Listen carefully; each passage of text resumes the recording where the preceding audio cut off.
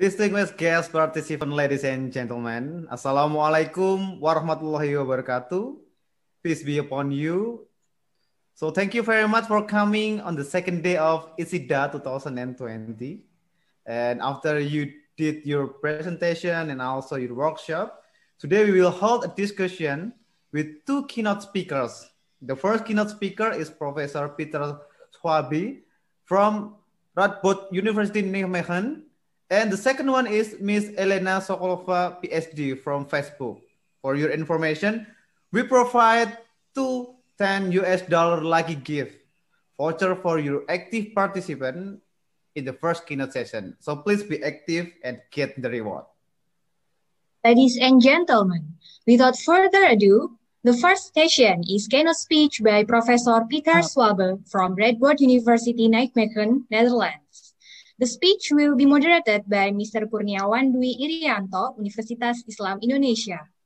Ladies and gentlemen, please welcome Professor Peter Schwabe and Mr. Kurniawan Dwi Irianto. Thank you, Ms. Farius. Good morning, ladies and gentlemen.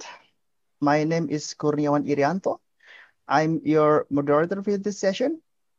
I believe that some of you are already tired, but please bear with us for a little bit. And now we are in the last two sessions. In this session, we will have the honor of hearing a talk about cryptography. As you may know that cryptography is a part of security topic. We are going to have one main speaker, and he will deliver his speech entitled The Transition to Post-Quantum Cryptography, Challenge and Chance. However, before we continue to the talk, please allow me to give you a short introduction of the speaker. He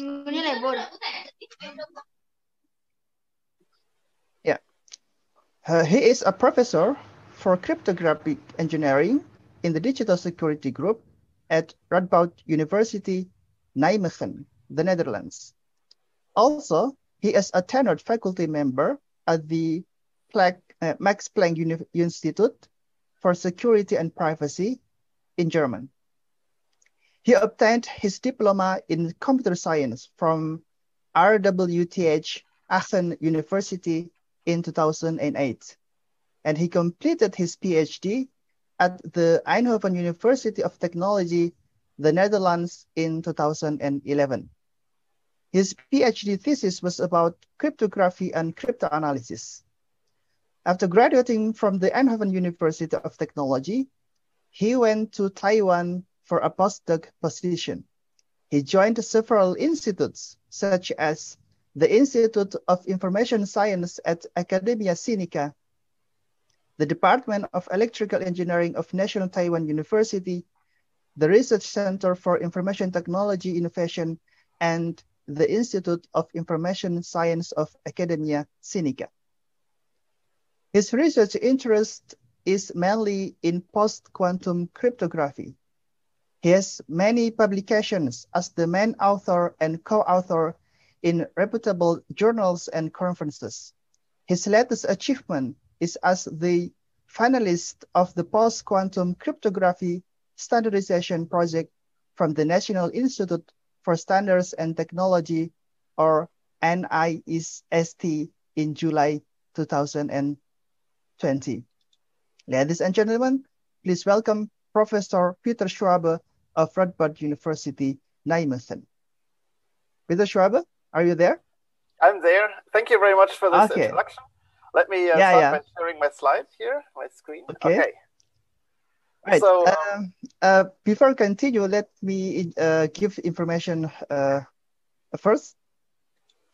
So, welcome to the conference. Herzlich willkommen zur Conference. And thank you for joining us. Now, we will have 50 minutes for the talk and 20 minutes for the question and answer. Is it okay for you, or you need more time for the talk? Roughly, I'll see how I end up. It might be a little more, but let's see. Yeah.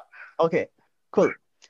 For the audience, if you have any question during the question and answer session, you can use raise hand feature in the Zoom chat, and we will allow you to speak, and you can say your question directly to the speaker.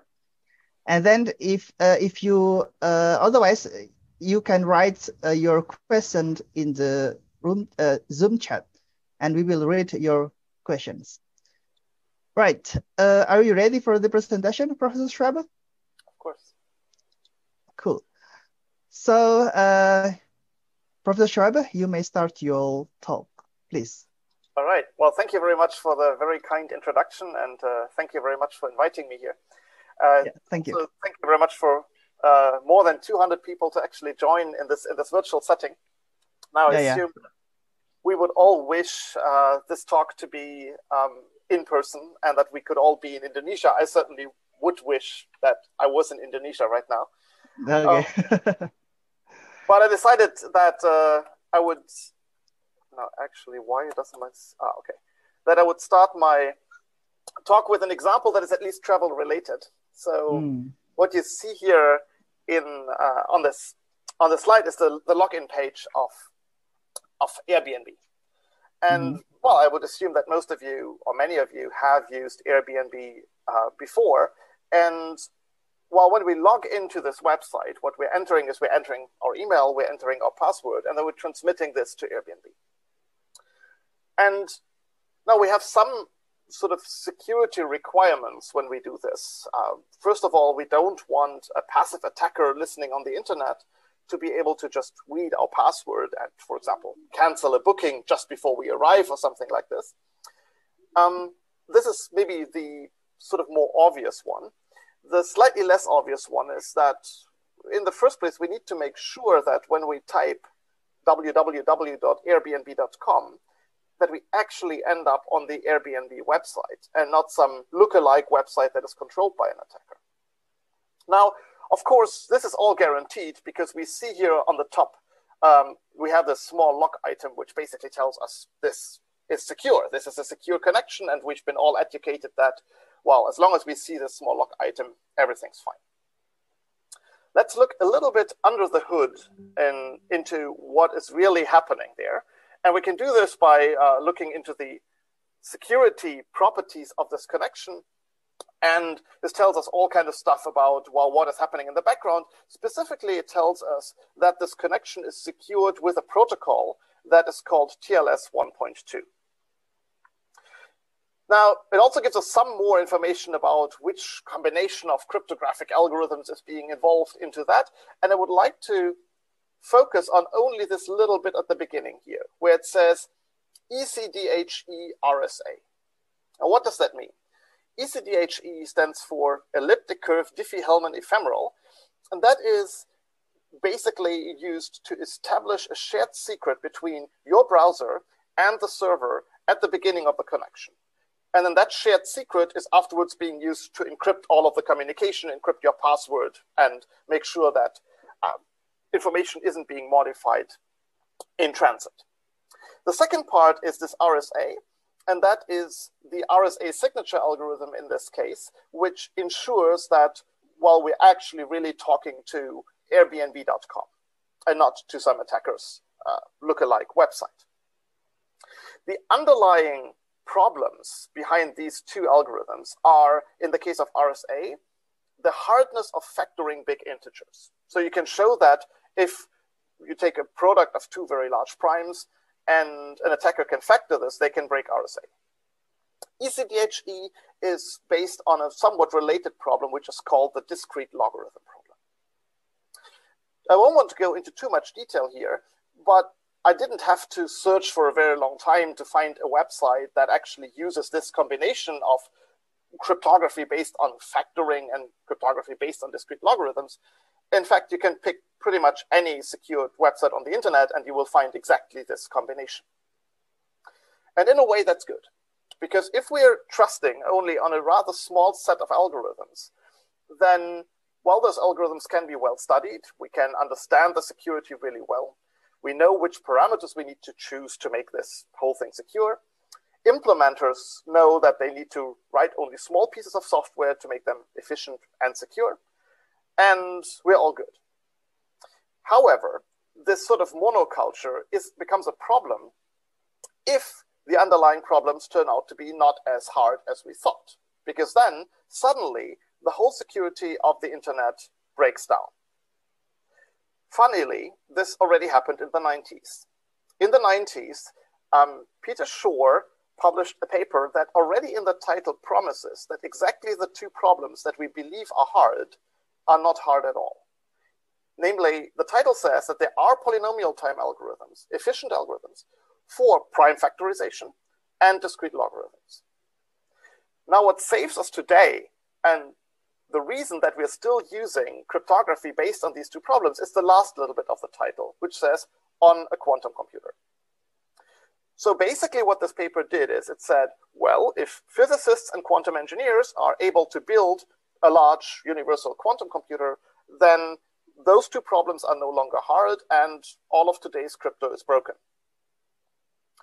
Now, as long as physicists and quantum engineers don't manage to do this, this is not much of a problem for our internet security. And for a long time, it was believed that this is actually not going to happen, or it's not going to happen anytime soon. This has changed over the last decade or so. Here's a quote by Mark Ketchen that I really like to illustrate that. It's a quote from 2012. And Mark Ketchen said about quantum computers that in the past, people have said, maybe it's 50 years away. It's a dream. Maybe it'll happen sometime. I used to think it was 50. Now I'm thinking like it's 15 or a little more. It's within reach. It's within our lifetime. It's going to happen. So if we believe him, then let's say, even if it's a little more, then within something like 10, 15, maybe 20 years from now, all of the cryptography that we're using today will be broken. Well, all of the asymmetric cryptography, the key agreement and the signatures that, for example, are being used in TLS. This is where so-called post-quantum crypto comes in. Post-quantum cryptography is cryptography, mainly asymmetric cryptography, so key exchange, public key encryption signatures, that resists attacks by classical computers and also by large universal quantum computers. There is 5 main directions of constructing such post-quantum crypto. Clearly, we can't base it on factoring anymore, and we can't base it on discrete logarithms anymore. So we need sort of different underlying mathematical problems to build these new generation of cryptography.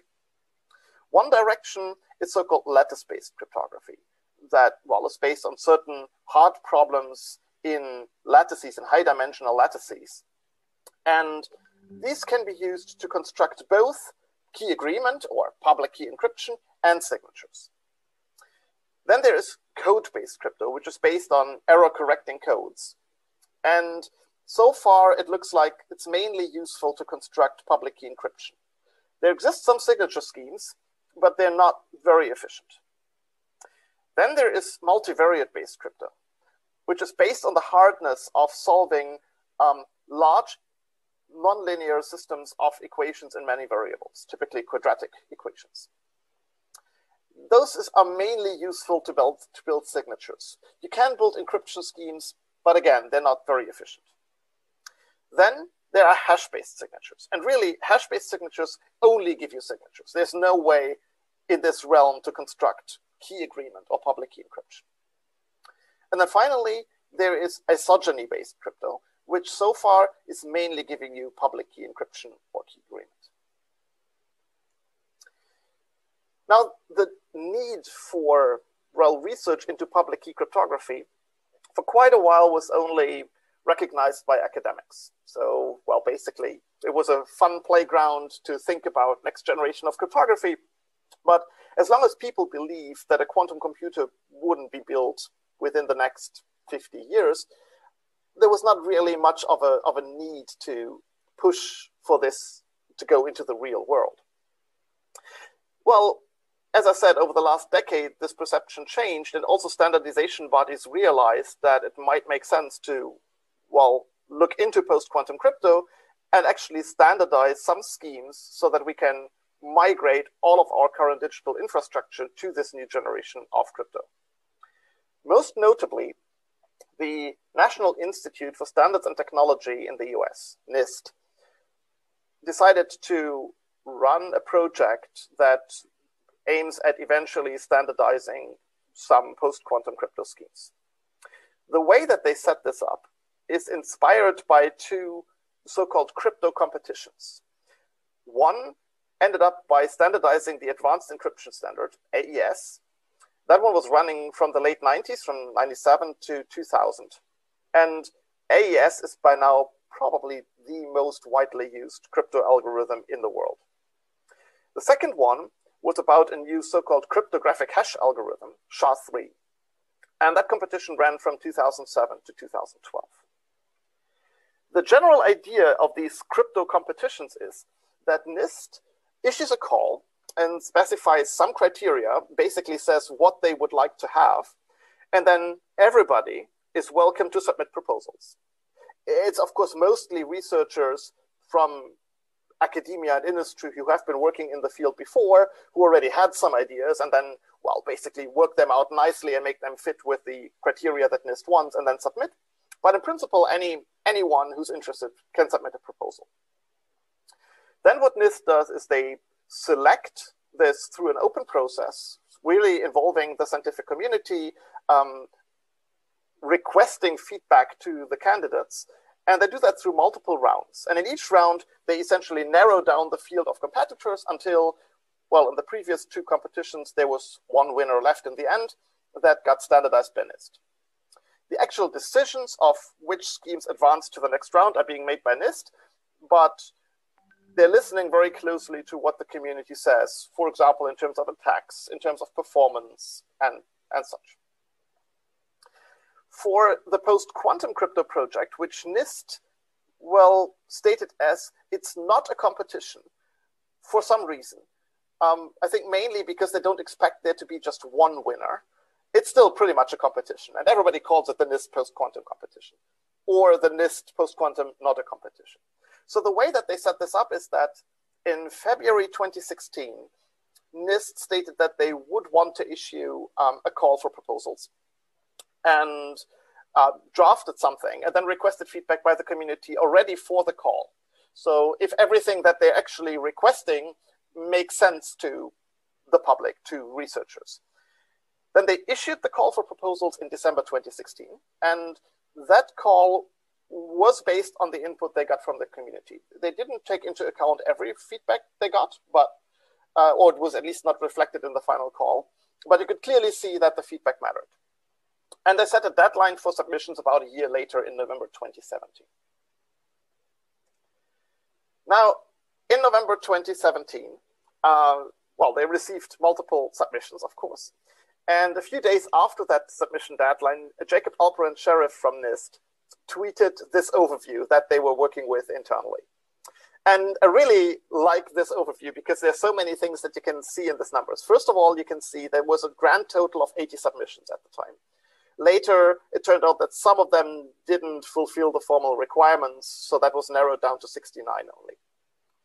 You can see the categories that I mentioned earlier. So for example, you see that there is a lot of code-based key exchange and a lot of lattice-based key exchange. You also see that there are lattice-based signatures. What I found interesting is that there was quite a few code-based signature proposals, which I hadn't expected. You do see hash-based signatures, which, well, as you can see, there's only signatures. There's no key exchange or public key encryption.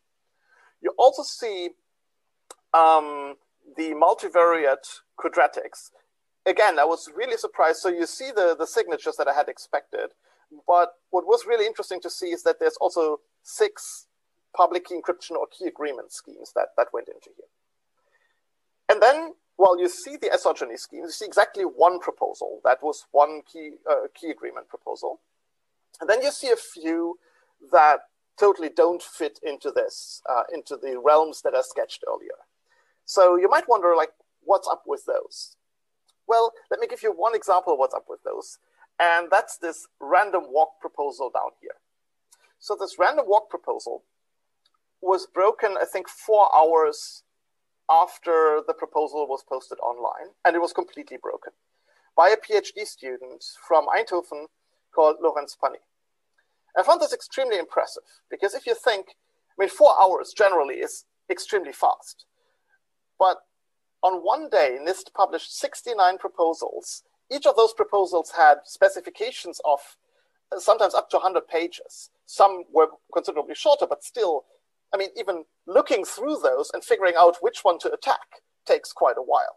So I asked Lorenz, and I asked, so Lorenz, how did you do this? He said, well, I first looked at only the proposals that had their specification not written in LaTeX, but in Word. And then among those ones, I looked at the ones that clearly had the most wrong security claims. And this one claimed something that provably isn't possible. So then he broke it. And he said he didn't even need to understand in detail what the idea was behind it. It was just rather clearly, easily broken. There's another weird thing in this table, and that's this RSA here on the bottom. Basically, just a few slides ago, I told you that, well, RSA will be broken by large quantum computers. So what does it have to do in a post-quantum project? Well, it turns out that if you make RSA just really, really inefficient enough, it might be secure also against quantum computers if you're willing to take a week for encryption, for example. So Dan Bernstein submitted a post-quantum RSA proposal, which I think was a little bit of a way for him to troll NIST and have them run their benchmark tools for an insane amount of time. Okay, so this was the initial scenario. And then over a bit more than a year, those proposals got evaluated. And NIST said that in January 2019, at the conference Real World Crypto, which is one of the biggest conferences in cryptography, they would announce which of the schemes make it to round 2. It didn't quite happen. There was a US government lockdown, and the NIST officials were actually not allowed to attend the conference or say anything there. So the announcement was slightly later. And they narrowed the field down quite considerably. So from the 69 complete and proper submissions they had, they narrowed it down to 17 key agreement or encryption schemes, 9 lattice-based, 7 code-based, 1 isogeny-based, and to a total of 9 signature schemes, 3 lattice-based, 2 hash-based. You need to be a bit careful here. It's actually, one of them is not strictly speaking hash-based, so let's say symmetric crypto-based, and 4 multivariate quadratic schemes. So now we're exactly in that realm that I sketched at the beginning, where you can see lattices is good for both, code-based mainly for encryption, isogeny-based only for encryption, hash-based only for signatures, and so on. Again, about 1.5 years later, NIST said that in June 2020, they would announce the round 3 candidates, so the finalists of this competition. Now, I can only guess that it's probably because of a global pandemic that, again, they were, well, somewhat later with this announcement. So it was in July when they announced the round 3 candidates. And they did something quite interesting. They did not just say, here's the finalists. Well, they did say, here's the finalists. And the finalists were 4 key agreement schemes, where 3 are lattice-based and 1 is code-based. And they said they would standardize only 1 out of the 3 lattice-based ones. And then 3 signature schemes, the 2 lattice-based ones and 1 multivariate quadratic one. Again, they said that they would standardize only 1 of the 2 lattice-based ones. On top of that, they also advanced a certain list of alternate schemes where they said, well, this is not the schemes that we anticipate we will be standardizing, well, at the end of this competition right away. But we do see ways for them to be standardized eventually, either later or as a replacement for the finalists should new attacks surface and actually show that the finalists would be a really bad idea. And among those, there's about 5 key agreement schemes, 2 lattice-based, 2 code-based, 1 isogeny-based, and then 3 signature schemes, 2 symmetric crypto-based ones, and the MQ-based one. Also, when they made a decision between alternate and finalists, they decided that they would advance finalists for schemes that are most likely to be immediately usable in the systems we're using today. So What now? Well, NIST is expected to announce the winners in late 2021. They didn't actually say late 2021, but they said that the third round should take a year up to 1.5 years, which puts us into late 2021. And then maybe it takes them a while longer to actually write the standards, like based on the proposals. So let's say maybe 1 year later we get the standards. We just replace all the existing crypto today with all the new shiny schemes freshly standardized by NIST, and the mission is accomplished. The world is safe again. Or is it? Well, it's tricky. And in order to understand why I believe that actually this migration, even once the schemes are standardized, is not going to be that easy, let's look back a little bit into a case where we needed to replace some crypto. And that's the story of MD5. MD5 is a cryptographic hash function.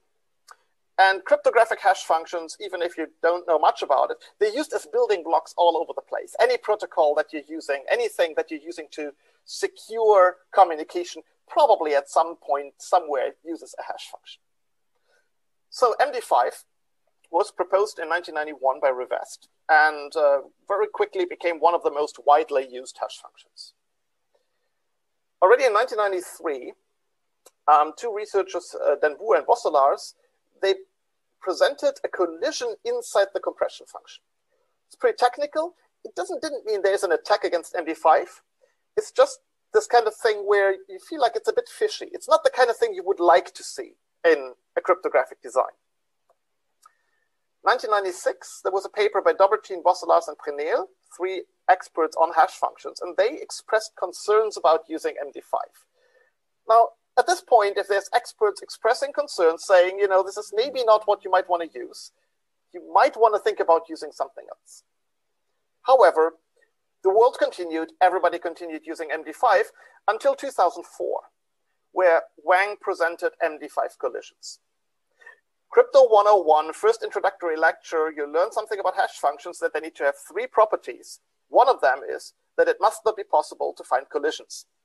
So at this point, MD5 is dead. And people kept using it with the reasoning that, yeah, I mean, it's of course it's not good, but collisions are not really a problem. You can't really attack our system with this, so we'll just keep using MD5. Until 2008, when Sotirov, Stevens, Applebaum, Lenstra, Molnar, Ossek, and De Weger presented an attack using MD5 vulnerabilities that gave them a rogue CA certificate. Now that basically allows you to impersonate any website on the internet, and your browser will just accept any attacker's website as the legitimate website that the user is expecting to see. So complete break of internet security with this.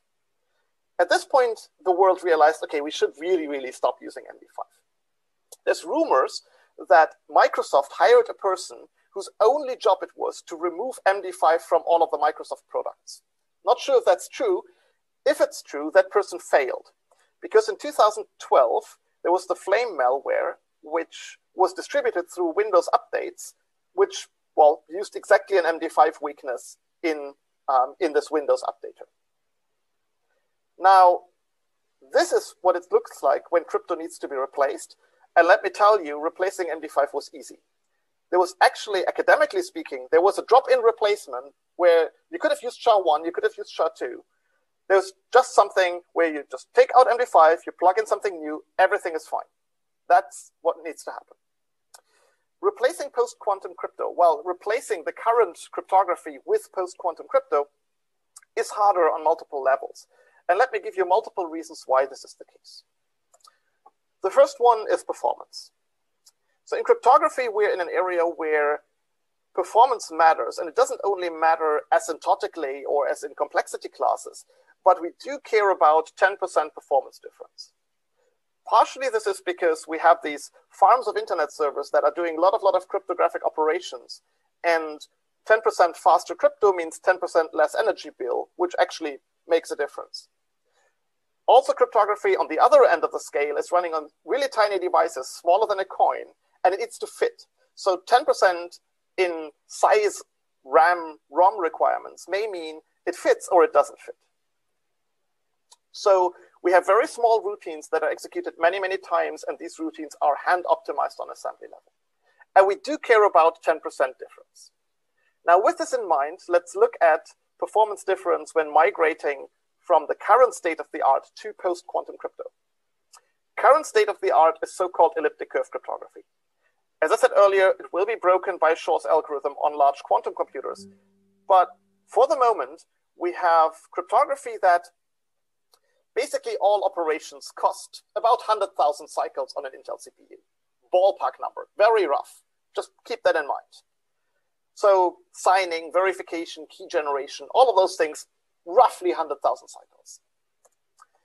And everything we're sending over the channel, so keys, signatures, any cryptographic object we're sending, is between 32 and 64 bytes. So it's really tiny. Even for embedded devices, that fits comfortably. Here's a few numbers from post-quantum crypto. McAleese, the one remaining, well, the one finalist that is code-based key encapsulation, 0.5 megabyte. So comfortably 4 orders of magnitude bigger than what we're currently using. Sphinx plus signatures, many different trade-offs possible. For some medium-sized parameter set, we end up with 16 kilobyte signatures. That's still around 3 orders of magnitude bigger than what we have today. The same one, same parameter set, signing, costs 3 billion cycles, and I'll leave it to you to figure out how many orders of magnitude more that is, in an area where, remember, we care about 10% difference. It's not all that bad. So for example, I showed you that there's 3 lattice-based CAMs still in the competition, and Kyber, one of the 3, takes less than 80 kilocycles, 80,000 cycles for all of the operations. So this is actually even a bit faster than what elliptic curve cryptography takes. However, what we need to send over the channel is bigger also here. It's not terribly big, but it's still more than a kilobyte in each way. Second challenge, well, maybe I should have made this the first one, but it's security. The way that we build secure schemes is that we work with so-called security reductions. So we show that if an attacker can break the security properties of a certain crypto scheme, this can be used as an oracle to solve some hard mathematical problem. That's a great idea, because then cryptanalysts don't have to study every single scheme individually, but they can focus on the hard underlying mathematical problem, study that one, and then we have this reduction from the hardness of that problem to the security of the system. There's a few caveats, though. One is that these reductions are often not tight. So what you would like to have is that, well, you get one query to this oracle that breaks the system, and you use that one query to solve the mathematical hard problem with extremely high probability, ideally probability 1. But often it's the case that you need to query this oracle many, many more times, say 2 to the 40, 2 to the 50 times. Or you get extremely low probability to actually solving the mathematical problem. You can account for this loss, for this difference between the two hardness properties in the choice of parameters, but that's typically not what is really happening. So the proofs say something about the abstract scheme asymptotically, but they often don't say much about the concrete parameters we're using. Second problem is, well, we need to actually understand these underlying mathematical problems. We need to understand how hard they are exactly to choose parameters accordingly. And while some of them, they're studied for many, many years already, and we have reasonable trust in the hardness of these problems. Some others, we would expect serious progress still in, well, actually solving the mathematical problem. And the third problem is that, while these proofs may simply be wrong. And this is slightly embarrassing for our community, but there have been many, many examples in the past where these security reductions turned out to be not correct. Now, if this is in some obscure paper in a very small conference, 30-page proof somewhere in the appendix where reviewers maybe didn't check carefully, and the scheme is never being used, you could say it's still an academic problem, but maybe not a problem for real-world security. It becomes a problem for real-world security if a proof is wrong and the scheme actually does get used and the scheme turns out to be actually insecure. Here's one recent example of that. OCB2. proposed by Roggeway in 2004. Now, Roggeway, one of the experts in our community, he definitely knows how to write proofs and major accomplishments for our community. But he's human and humans make errors. So he made an error in that proof. 2009, it got standardized and used in some systems. And then only in 2018, specifically on the 26th of October, Inoue and Minematsu showed that they can break the authenticity that was guaranteed by the proof. And only about 2 weeks later, 2 papers independently showed that they can also break the other property, which is the confidentiality. So by that time, OCB2 was completely broken. How about this property in the context of post-quantum crypto? Well, in the NIST competition, we did already see some proof failures. So schemes that were submitted where proofs were actually wrong. One example was that the round 1 Kyber proof, well, you could say the proof wasn't wrong, it just didn't apply to the scheme that was being proposed. So that was a problem, but it didn't lead to an attack. Similarly, the Sphinx Plus proof also didn't apply to the scheme. Again, it was not leading to an attack, but well, it was a concern that the proof was wrong. Somewhat of an opposite situation was the case with MQGSS, where while the proof was completely correct and applied to the scheme, but it was not tight. And there was an attack which actually was sort of hiding inside this non-tightness where, while asymptotically everything is fine, but for the concrete parameters, you didn't get the security that you wanted. Now, when I mentioned these 3 schemes, I mentioned those because I don't like too much to point with fingers at other people, so those are all 3 schemes that I'm involved in. And actually, I can say that, yeah, we screwed up. We're not the only ones screwing up. And let me just say there was a very interesting example of QTesla, where it's a signature scheme. And Vadim Lubashevsky and me, we presented an attack against some parameters, which, well, we say devastating. It was a forgery attack where computing forgeries was faster than the legitimate signing routine proposed by the QTesla submitters. Clearly, something must be wrong in the proof. We didn't check the details of the proof. We could just say, well, it's very obviously not secure. Security goes further. So we also care about implementation security. And what you see in this picture is somebody picking the lock of a safe.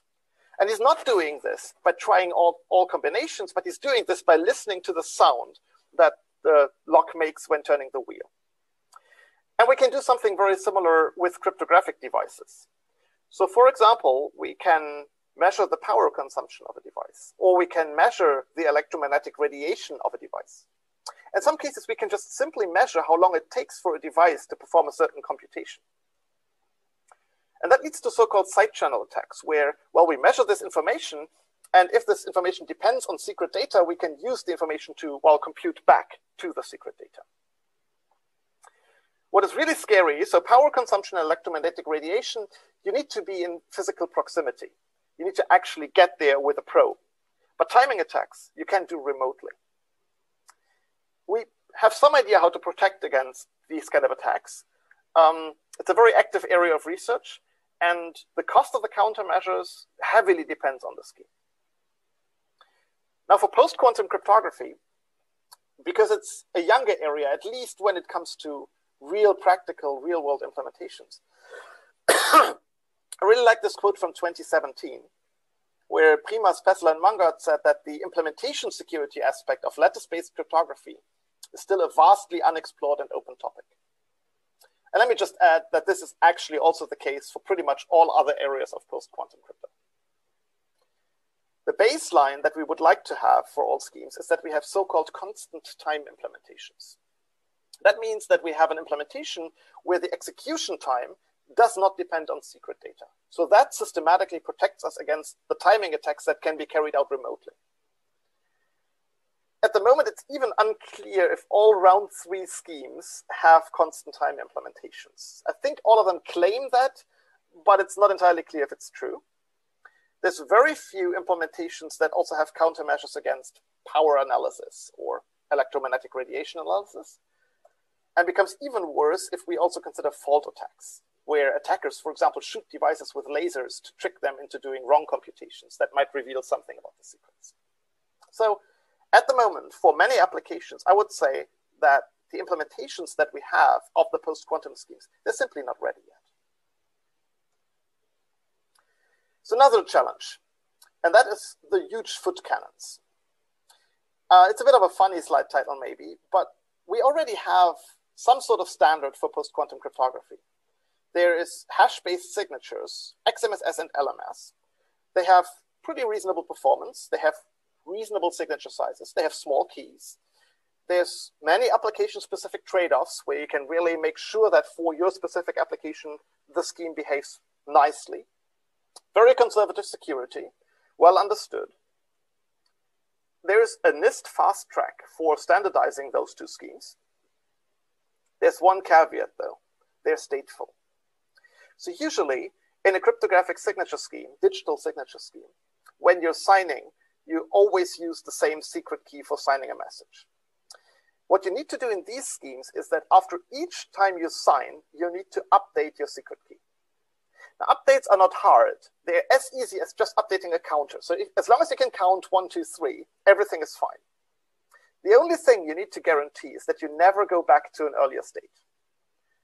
That sounds easy, but now imagine combining this with, for example, backups, where you have a backup of your key, you use the key in the live system for a while to sign, then the system crashes and you restore your backed up key. Then you go back to an earlier state and all security is lost. Another example would be virtual machines, where you're cloning virtual machines that have the same kind of state and same kind of data, and then you sign in both, and then you reuse the same state. And again, security is completely gone. And this kind of behavior that you need to be able to securely maintain state was called a huge foot cannon by Adam Langley a while back in a blog post.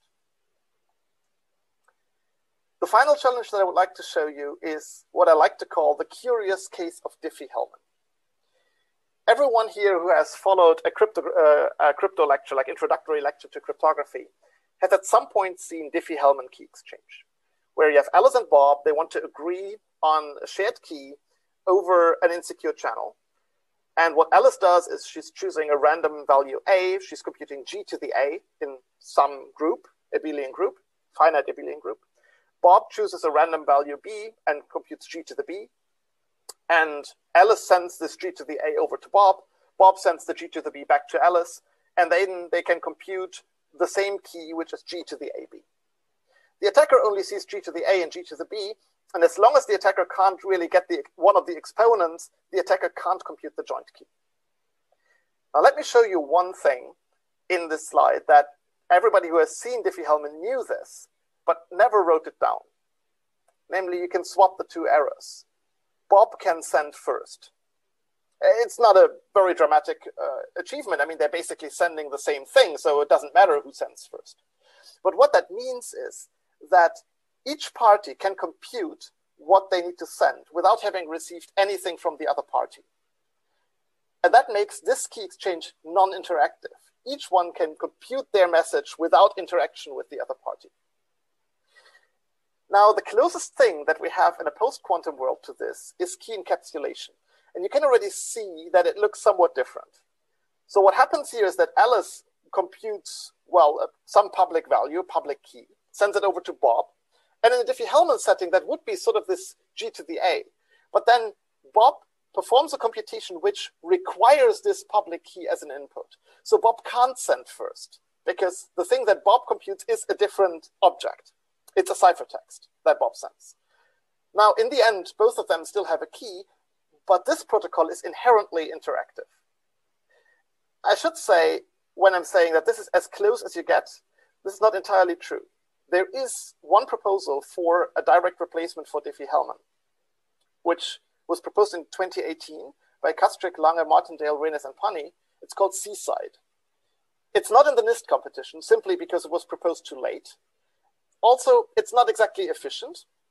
And the concrete security, or the security for concrete parameters, is at the moment under very heavy debate. So it's not something that I would necessarily recommend people to use at the moment. Now, Diffie-Hellman key exchange is used in many, many systems all over the place. In many systems, it's not a problem to turn it into an interactive setting where it's clear which party needs to send first. But in some settings, we can't. We actually need the non-interactive feature. So we don't have a reliable post-quantum drop-in replacement. Having said all of this, I hope that I convinced you that this is all a big challenge. So you might want to ask, how much time do we have to tackle this challenge? In the slide title, I phrased it a bit more dramatically. I said, is it actually maybe already too late to tackle this? Well, let's assume that today's crypto is broken by quantum computers in 15 years. When do we need to start migrating? Consider the following attack. Consider an attack where the attacker is recording messages today and, well, goes back to those in 15 years with a large universal quantum computer and decrypts all of those messages. The picture you see here is the Utah data center of the NSA in Bluffdale, where we believe the NSA is doing exactly the first part of the attack, namely recording large amounts of encrypted communication. So really, when you have this attack in mind, then the question becomes, well, how long do we need today's communication to be secure? For the example at the beginning, for the Airbnb login, probably I don't care if the NSA can read it in 15 years. But there might be other applications where, well, depending on where you live and what you're doing, maybe as a profession, you may care if people can read this in 15 years. And then, of course, there's a second question, which is, how long does it take us to migrate? How long does it take us to tackle all of the challenges that I showed before? You may say, all right, this attack applies to encryption, right, where you break confidentiality in 15 years. But then for signatures, at least, we should have more time. So I've had this discussion many times where people say, well, you know, encryption, we understand, we need to maybe deal with really soon. But with signatures, we can just keep using the pre-quantum current signature schemes and then only stop accepting those signatures once there is a big quantum computer. In a way, that's correct. But you may need to be sure that once that happens, you can migrate your devices. For a Windows update, it's not a big problem. In 10 years, Microsoft might just send you a Windows update saying, from now on, all of our code signatures are post-quantum signatures. And then everything is good. In the future, all of the updates are signed with some post-quantum scheme. All good. But think about tiny embedded devices where the post-quantum signatures might simply not fit. So they can't just in 10 years push an update saying, oh, from now on, just accept post-quantum signatures, if you can't even hold them in RAM. Now think about it. What's the lifetime of a car? A car is just a driving network of computers nowadays. Or what is the lifetime of smart home appliances? So what I'm saying is we don't need to put post-quantum signatures into those today, but we better make sure that we can when we have to. Now, in my title of my talk, I said that post-quantum crypto and the migration is at the same time a challenge and a chance. And so far, I've only talked about how this is a challenge. You may wonder, so this seems pretty tough. How can this be a chance? Well, if we look at crypto today, it's not exactly a perfect world. So we do occasionally see headlines of attacks against cryptographic systems. This is already almost a decade old, where the PlayStation 3 got completely hacked because crypto wasn't being used in the right way. Another example is from just a few years ago, where Infineon products, in particular Infineon smart cards, had a bug which meant that a lot of their keys were generated in an insecure way. Another example where, well, a new wireless hack can unlock 100 million Volkswagens. Or the Minerva attack from last year, which can recover private keys from cryptographic libraries. And then finally, it's also just in this year that Microsoft had to patch a serious crypto flaw. So I wouldn't say that cryptographic implementations are bad. They're certainly, the code quality of most of them is better than, say, average code. But also cryptographic implementations are inherently in your trusted code base. They're inherently security critical. So whenever something goes wrong, it typically means that a lot goes wrong. And it's not like this situation isn't improving. I think that with research into better cryptographic implementations, we have made serious progress over the last few years. But deploying those changes is not always easy. So few users who are, when they see, okay, this is clearly better, they will just migrate. And then there's other users who are very slow in adapting to better, well, adopting better solutions. Financial sector is one example. They're still using very old crypto because it isn't really broken yet, although there's much, much better solutions. So what I would be hoping is that when the whole world needs to migrate to a new generation of cryptography, they also migrate to a new generation of implementations of cryptography. And that is a chance to, well, basically get better crypto implementations deployed. And there's specifically one area of research that I hope will contribute to this, and that is the area of so-called high assurance crypto. And what that means is essentially the marriage of techniques from formal methods and from crypto software development. And the idea is that you take formal specifications of your cryptographic primitives, you take formal specifications of the security properties that you would like to have, and formal specification of the implementation security that you would have. So for example, what information leaks to an attacker or must not leak to an attacker. And when I say formal here, we, at least for the first two, we usually do have that already. That's great, but I mean that it's actually more than just formal. It should be machine readable. Because if it's machine readable, what we can do is we can annotate all of our implementations with,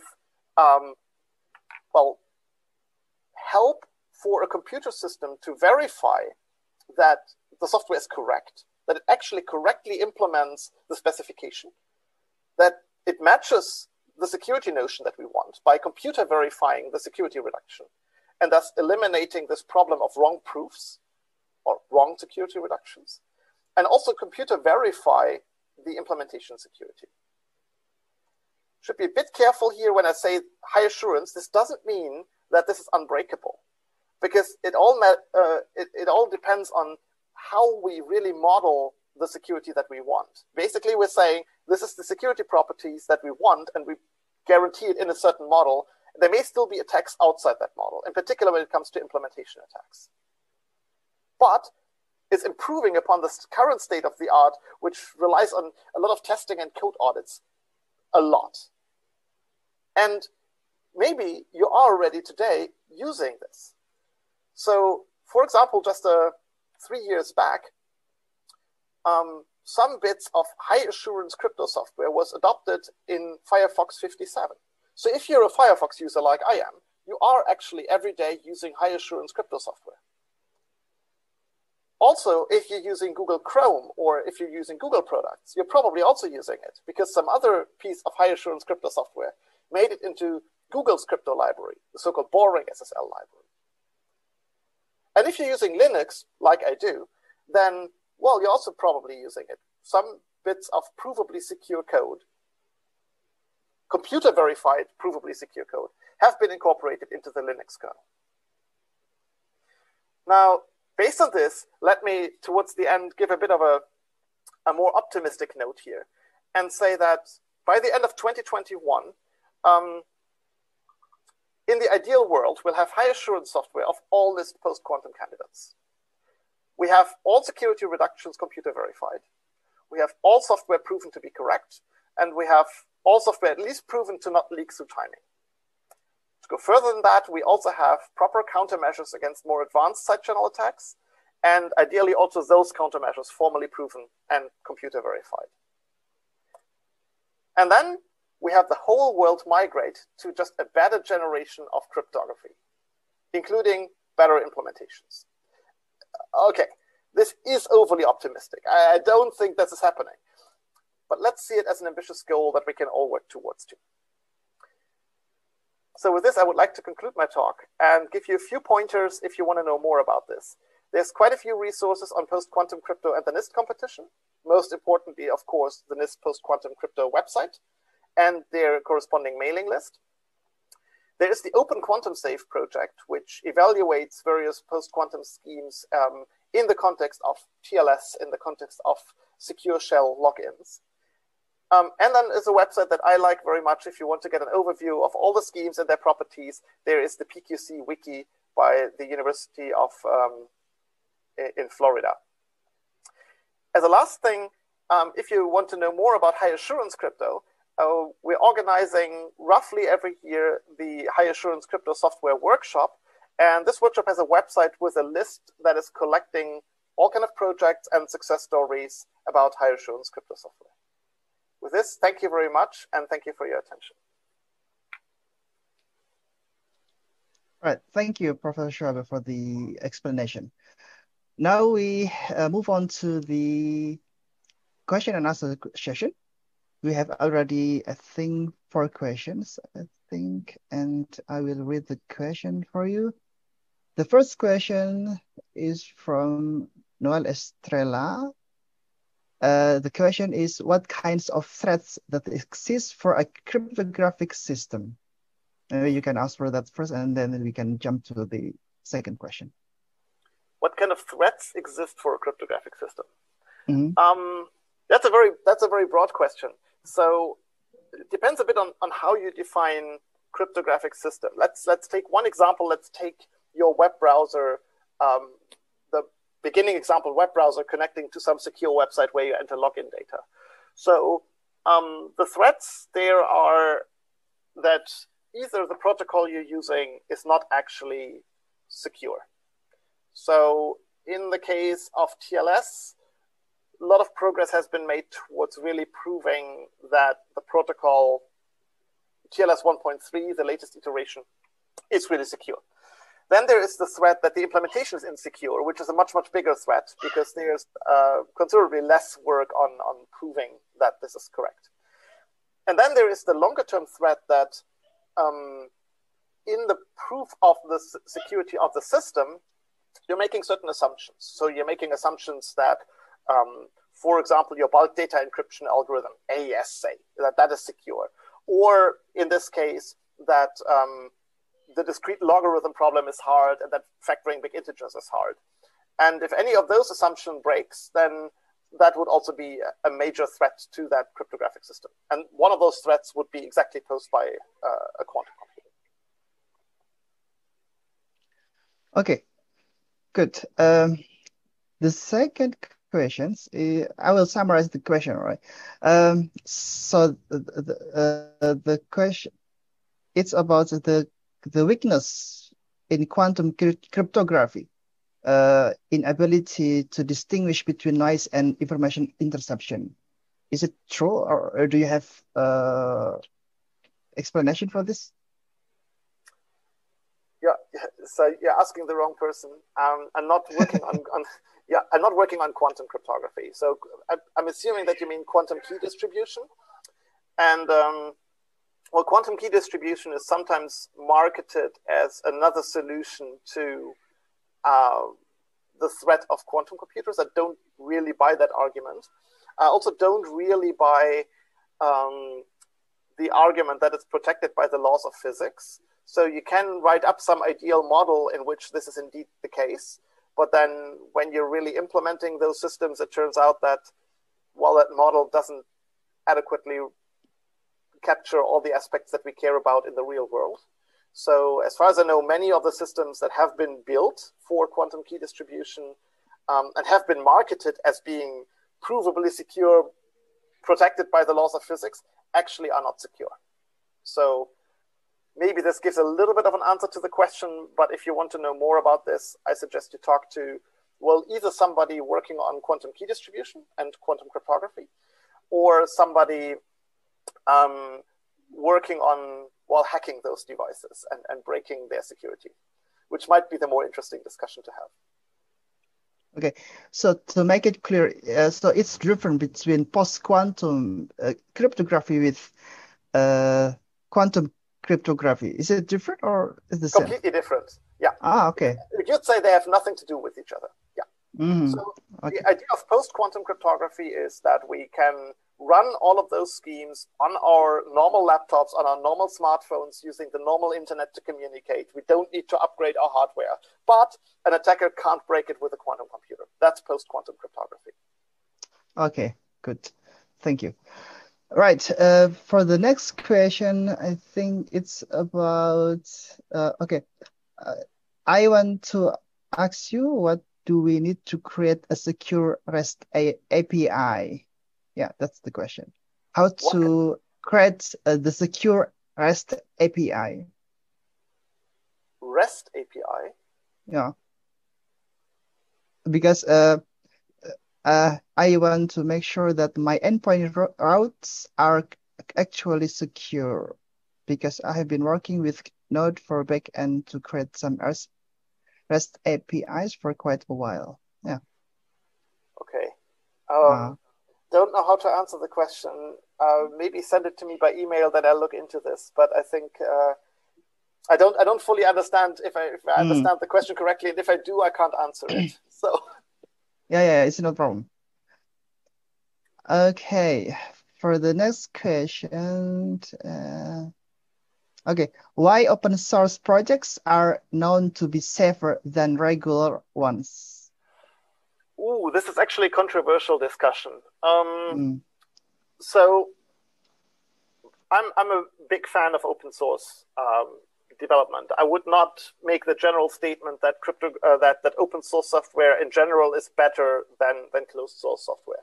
The big advantage is that with open source software, more people can take a look at it, and that we can have an open public discussion about the security of those systems. And I think ultimately that leads to better systems. But for example, I mean, I had this example on my slides that Microsoft recently had to fix a serious crypto flaw. So yes, they do have problems, but in closed source software. But on the other hand, OpenSSL as an open source project also has problems, and GNU-TLS as an open source project has maybe even more problems. So it very much depends on the people that are involved and how much the community is actually working on improving it. I have seen for myself how open source works actually extremely nicely. So I put some code online that had a bug, and that was a bug in 5,000 lines of assembly, which was basically not possible to find with testing. So it was triggered extremely rarely. And 2 people independently mailed me about this bug. So they must have actually read that code and tried to understand it in assembly level implementation. So not the easiest code to read. So there, I must say it really worked. Right. Okay. The next question is proposed methods in crypto always evaluated by analyzing the math behind it? Based on your answer, what do you think to use black box methods such as deep learning to design a crypto algorithm? So the current state of the art, I think, is that you're building crypto while studying underlying hard mathematical problems and then reducing from those problems to the security of the system. I'm not expert in deep learning, but I would be very surprised to see a cryptographic scheme developed purely by deep learning to be actually secure. My understanding is that deep learning is not quite there yet. And I don't know if it ever will be. Deep learning is, and more generally machine learning, is interesting in the context of crypto in other contexts. So, for example, when you're doing the side channel analysis, there's a lot of steps in there that are not hard in the cryptographic sense, but they take a lot of time if you need to do it manually. So, for example, when you're measuring power traces, then you need to align those traces. You need to make sure that they're all starting on exactly the same clock cycles, and then you can average over them and do stuff with them. And this aligning is something where, as far as I understand, machine learning techniques really help. And even if there's some countermeasures making this a bit hard to, by introducing random delays or something like this. So there are, on that front, there's quite a few interesting applications of deep learning, but I don't think that's the case for really constructing crypto schemes, at least not yet. I haven't seen anything that would be convincing. Okay, right. Okay, I think that's all the question. But before we end this session, I have one question. So normally when we design an algorithm, the more secure the algorithm, the more complexity it needs. Is it true or? I wouldn't say so. I would actually almost say the opposite. I would say that if you design something extremely complex, then it's harder to analyze. It's more likely that there's mistakes in the analysis. So I would say that the best cryptographic designs are easy to understand and easy to analyze, easy to implement. So I mean, we need complexity, of course, for the attacker to break it.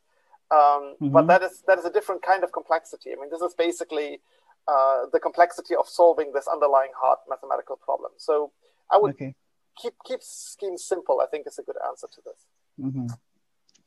Okay, thank you, Professor Schwabe, for the answer and for the nice presentation of this session. Thank you very much. I think we will end this session and we will move on to the next session.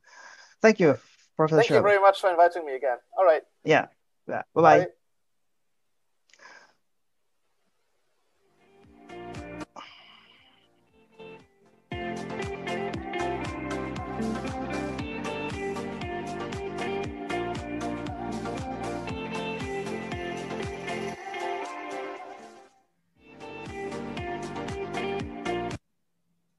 Thank you, Prof Peter Schwabe, for the keynote speech, and Mr. Kurniawan to Irianto for moderating this session.